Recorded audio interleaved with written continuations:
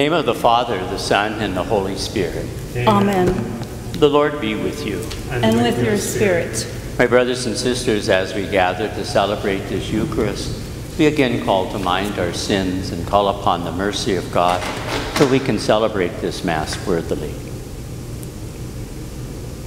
Lord Jesus, you came to save the world.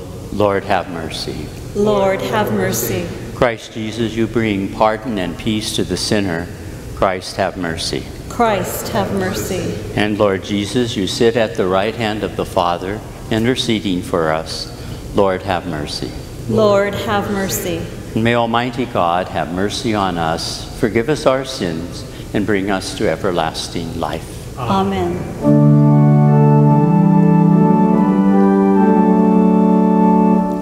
Glory to God in the highest, and on earth peace to people of good will.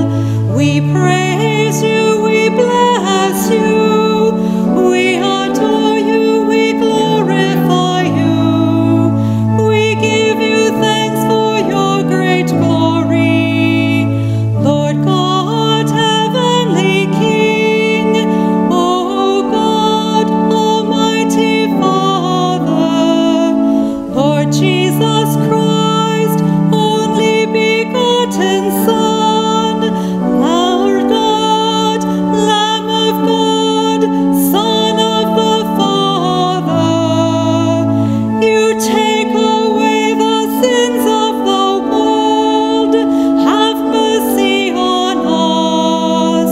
You take away the sins of the world, receive our prayer. You are seated at the right hand of the Father, have mercy on us. For you alone are the Holy One, you alone are the Lord, you alone are the Most High Jesus Christ, with the Holy Spirit, in the glory of God the Father.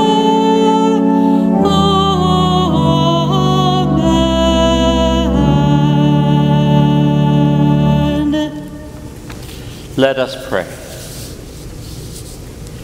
God of might, giver of every good gift, put into our hearts the love of your name so that, by deepening our sense of reverence, you may nurture in us what is good, and by your watchful care, keep safe what you have nurtured. Through our Lord Jesus Christ, your Son, who lives and reigns with you in the unity of the Holy Spirit, God forever and ever. Amen. A reading from the book of Deuteronomy. Moses said to the people, "Now Israel, hear the statutes and decrees, which I am teaching you to observe, that you may live and may enter in and take possession of the land, which the Lord, the God of your fathers, is giving you. In your observance of the commandments of the Lord, your God, which I enjoin upon you, you shall not add to what I command you, nor subtract from it. Observe them carefully, for thus will you give evidence of your wisdom and intelligence to the nations, who will hear of all these statutes and say, 'This great nation is truly a wise and intelligent people.'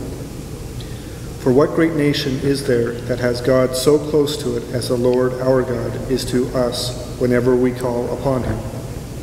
Or what great nation has statutes and decrees that are as just as this whole law, which I am setting before you today?" The word of the Lord. Thanks be to God. God.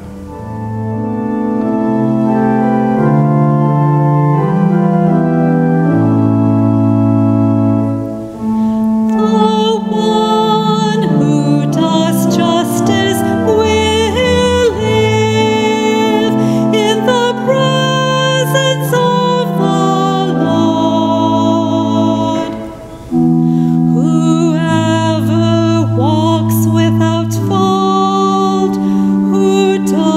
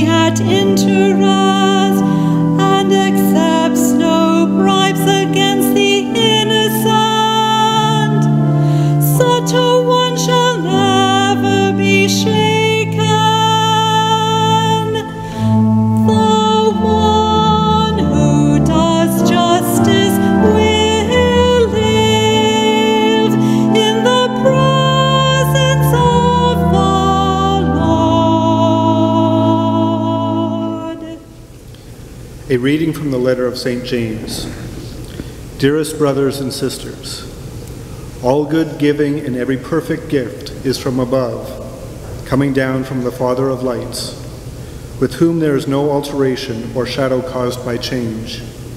He willed to give us birth by the word of truth, that we may be a kind of first fruits of his creatures. Humbly welcome the word that has been planted in you and is able to save your souls. Be doers of the word and not hearers only, deluding yourselves. Religion that is pure and undefiled before God and the Father is this: to care for orphans and widows in their affliction, and to keep oneself unstained by the world. The word of the Lord. Thanks be to God.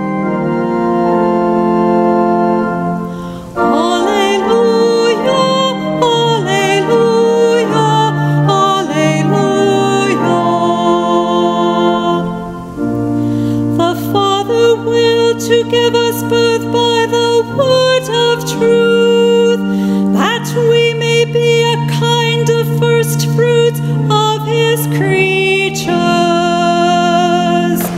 Alleluia, alleluia, alleluia.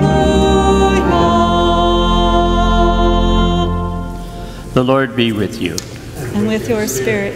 A reading from the Holy Gospel according to Mark. Glory to you, Lord.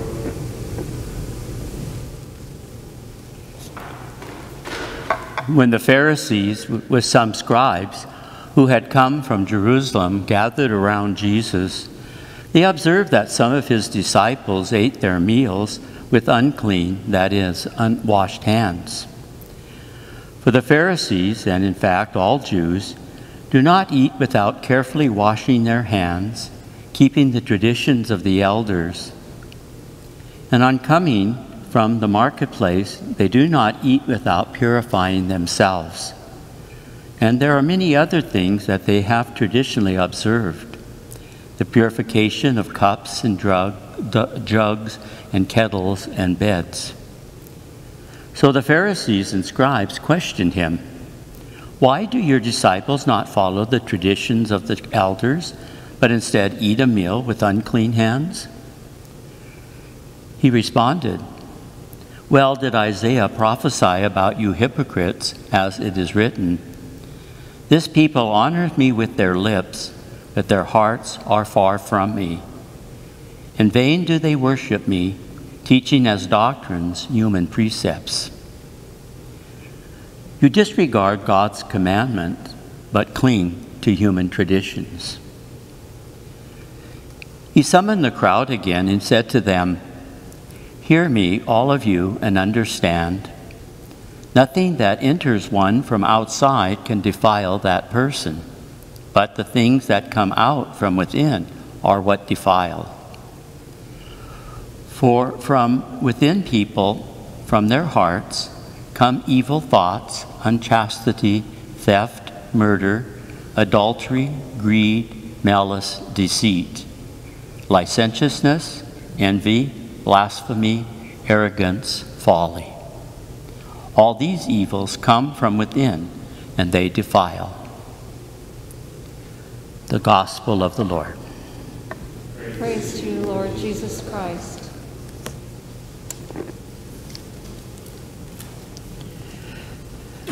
Jesus said, "You disregard God's commandment, but cling to human tradition."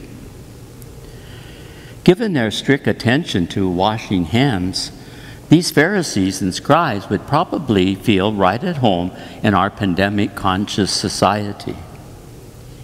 Of course, they were concerned about religious purity, not personal hygiene. But we can all relate to how meticulous they were. Still, Jesus rightly called their purity practices what they were: human tradition. Nowhere in Scripture does God command his people to be so rigorously in cleansing themselves or their household items.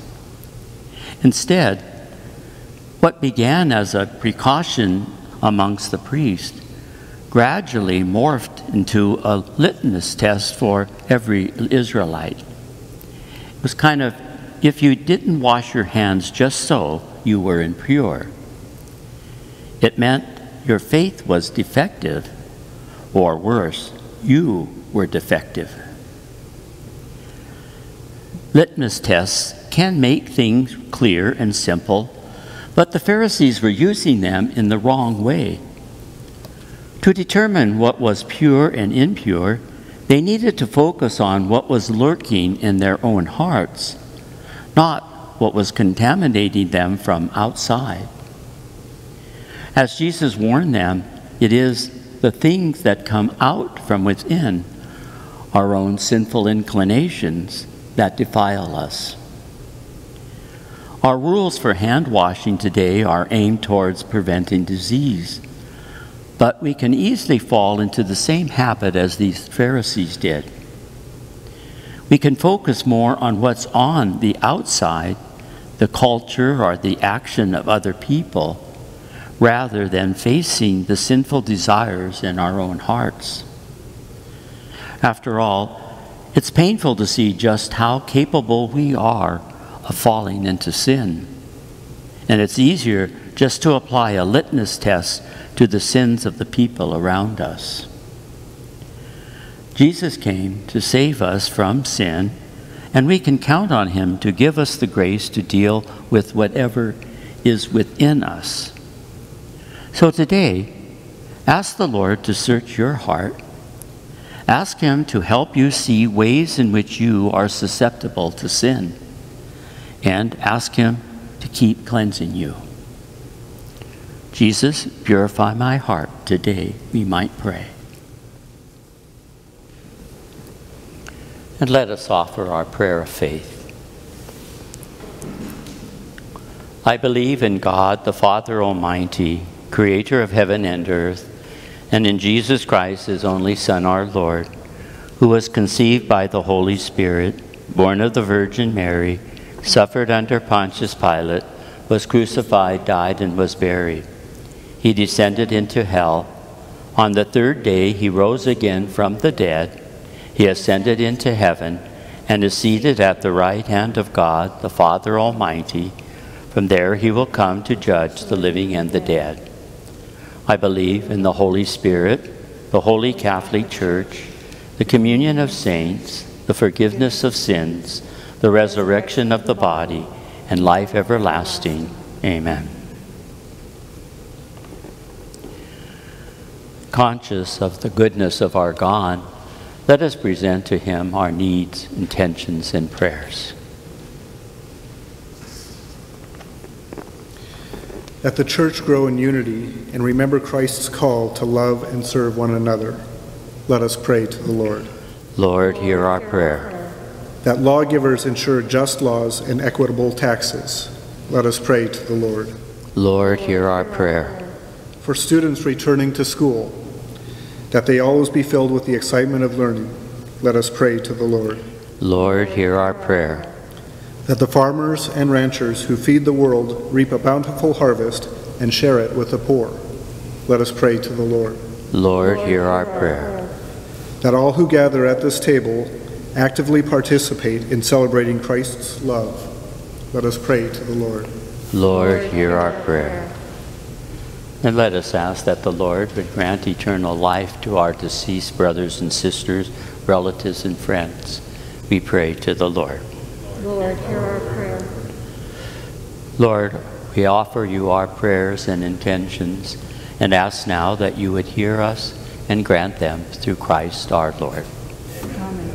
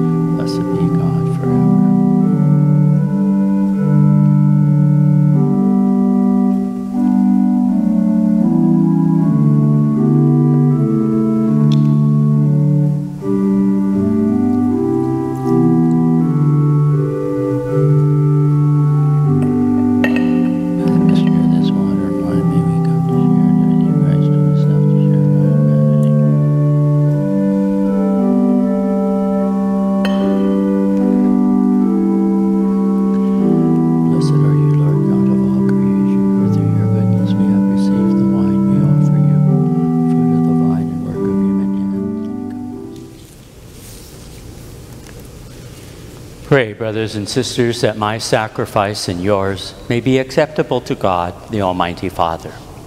May the Lord accept the sacrifice at your hands, the praise and glory of his name, for our good and the good of all his holy church. May this sacred offering, O Lord, confer on us always the blessing of salvation, that what it celebrates in mystery it may accomplish in power, through Christ our Lord. Amen. The Lord be with you. And with your spirit. Lift up your hearts. We lift them up to the Lord. Let us give thanks to the Lord our God. It is right and just. It is truly right and just, our duty and our salvation, always and everywhere to give you thanks, Lord, Holy Father, Almighty and eternal God. For you laid the foundations of the world and have arranged the changings of times and seasons. You formed man in your own image and set humanity over the whole world and all its wonders, to rule in your name over all you have made, and forever praise you in your mighty works through Christ our Lord. And so, with all the angels, we praise you, as in joyful celebration we acclaim.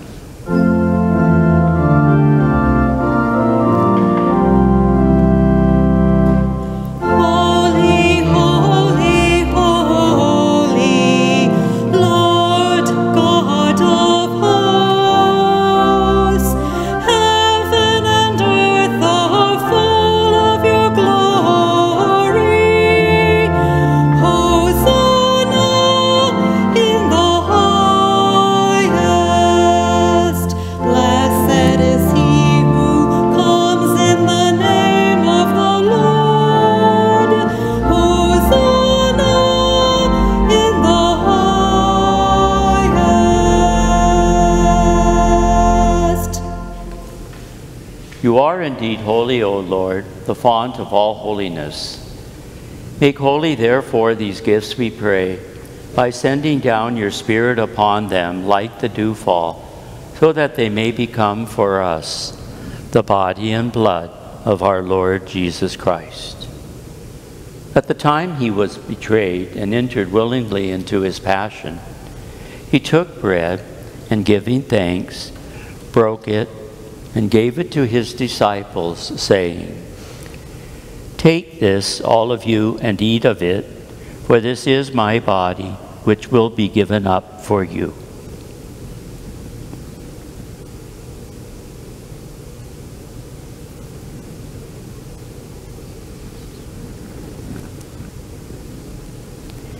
In a similar way, when supper was ended, he took the chalice and, once more giving thanks, he gave it to his disciples, saying, "Take this, all of you, and drink from it, for this is the chalice of my blood, the blood of the new and eternal covenant, which will be poured out for you and for many for the forgiveness of sins. Do this in memory of me."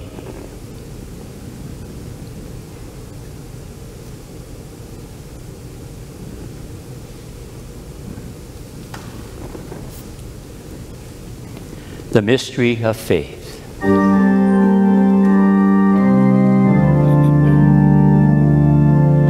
When we eat this bread and drink this cup, we proclaim your death, O Lord, until you come again.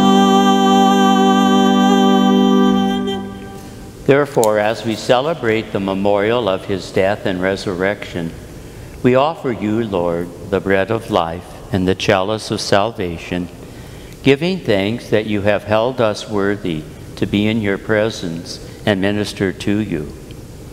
Humbly we pray that, partaking of the body and blood of Christ, we may be gathered into one by the Holy Spirit. Remember, Lord, your church spread throughout the world, and bring her to the fullness of charity, together with Francis our Pope and Joseph our Bishop and all the clergy. Remember also our brothers and sisters who have fallen asleep in the hope of the resurrection, and all who have died in your mercy. Welcome them into the light of your face. Have mercy on us all, we pray, that with the Blessed Virgin Mary, Mother of God, with blessed Joseph, her spouse, with the blessed apostles and all the saints who have pleased you throughout the ages, we may merit to be co-heirs to eternal life and may praise and glorify you through your Son, Jesus Christ. Through him and with him and in him, O God, Almighty Father, in the unity of the Holy Spirit, all glory and honor is yours forever and ever.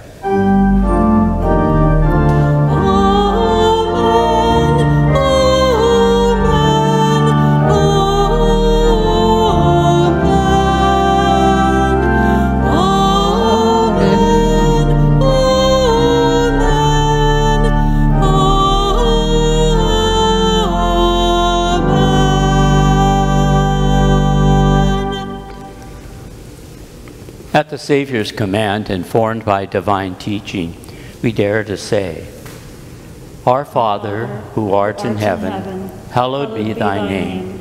Thy kingdom come, thy will be done, on earth as it is in heaven. Give us this day our daily bread, and forgive us our trespasses, as we forgive those who trespass against us. And lead us not into temptation, but deliver us from evil. Deliver us, Lord, we pray, from every evil. Graciously grant peace in our days, that by the help of your mercy, we may be always free from sin and safe from all distress, as we await the blessed hope and the coming of our Savior, Jesus Christ. For the kingdom, the power, and the glory are yours, now and forever.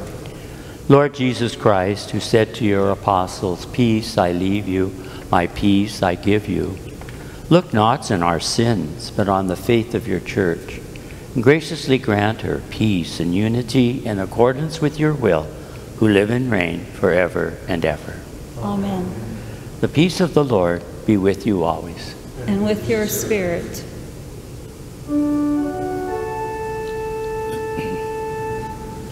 Lamb of God, you take away the sins of the world. Have mercy on us.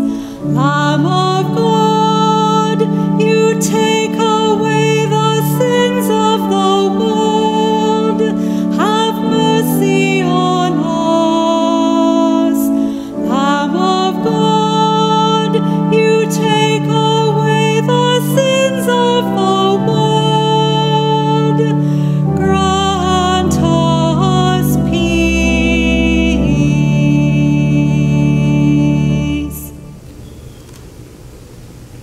Behold the Lamb of God. Behold him who takes away the sins of the world. Blessed are those called to the supper of the Lamb. Lord, I am not worthy that you should enter under my roof, but only say the word, and my soul shall be healed. And may the body of Christ keep me safe for eternal life. O Lord, I will be mindful of your justice alone. You have taught me, O God, from my youth, and so unto old age and gray hairs, O God, forsake me not.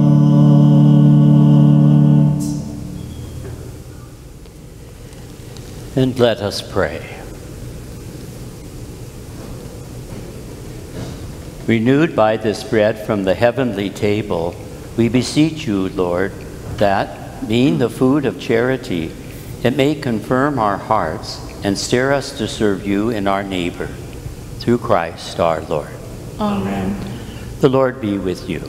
And with your spirit. May the blessing of Almighty God, the Father, the Son, and the Holy Spirit come upon you and remain with you forever. Amen. Let us go in the peace and joy of Christ. Thanks be to God.